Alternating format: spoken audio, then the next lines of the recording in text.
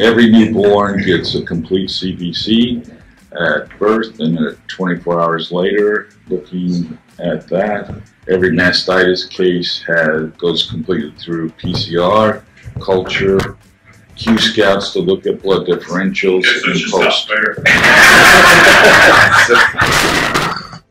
But if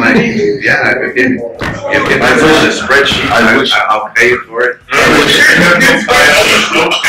All the diagnostic testing in the world. Have you saved all of them? What's that? Have you saved all the calves?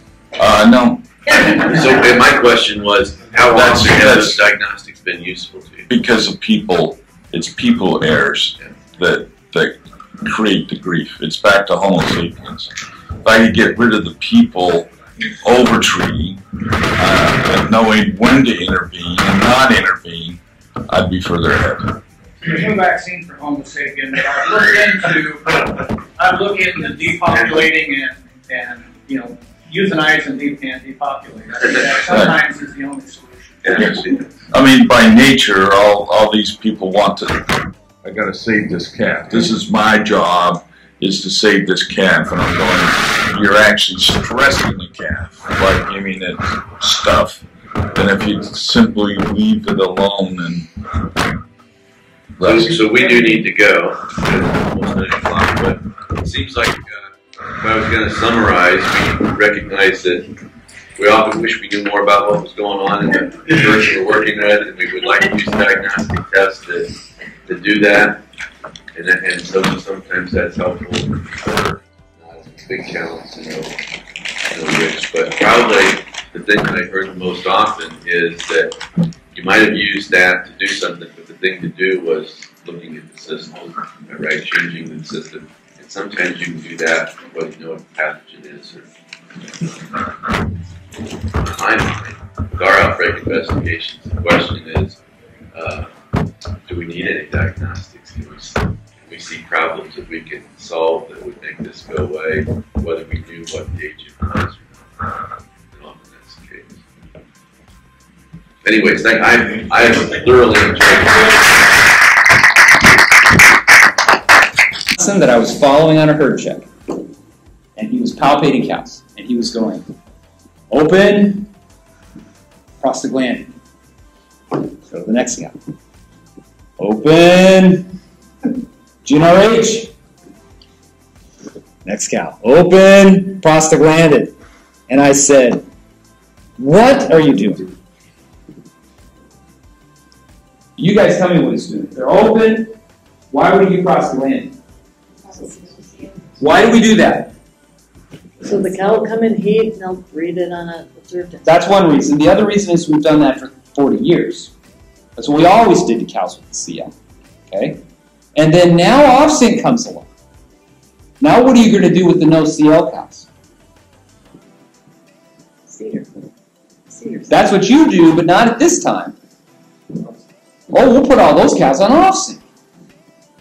Which of those three groups, if you have a no CL cow, you put her on off-sync, which of these three groups do you automatically put her into?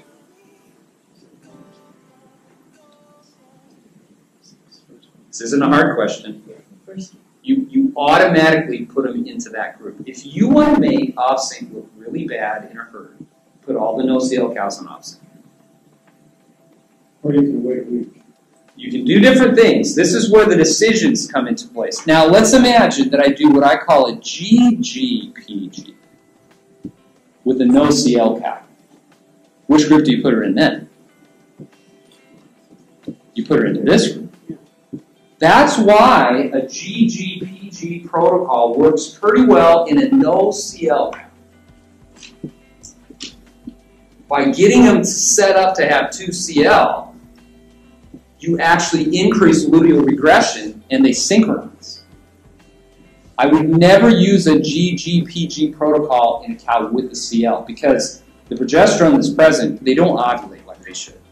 Remember I told you, as progesterone goes up, the LH surge goes down.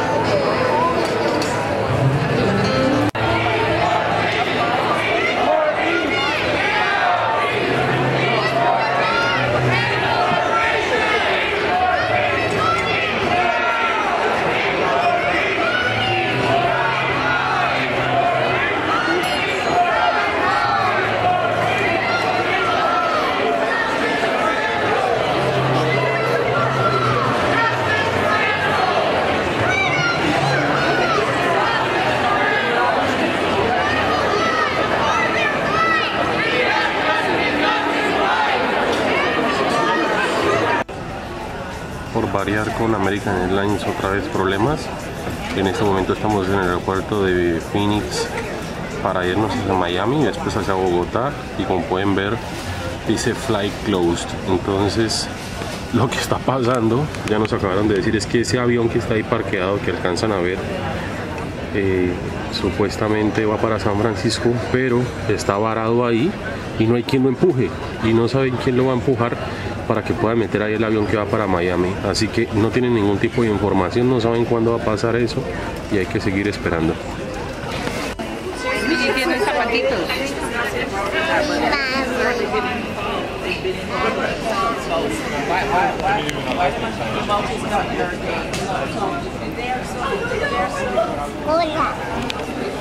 Tiene colita.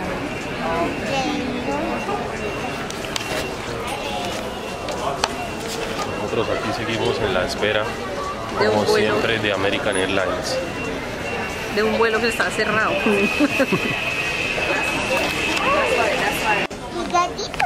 2 de la mañana en Miami, aquí con la más viajera de todas, obviamente jugando su celular y acompañada de su siempre e inseparable gallina pintadita, y con doña Claudia, ya todos esperando aquí para abordar a Bogotá.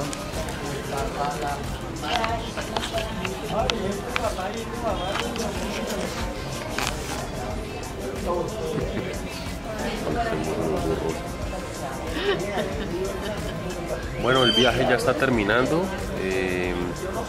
Espero hayan disfrutado de los vlogs. Yo sé que fue un poco largo, pero era importante mostrarles cómo se vive un congreso internacional en los Estados Unidos, para que los que quieran se animen y vayan. Obviamente, como se pudieron dar cuenta, tiene un grado de complejidad, pero todo tiene su recompensa. Así que nos vemos en la próxima, esperamos llegar a Bogotá.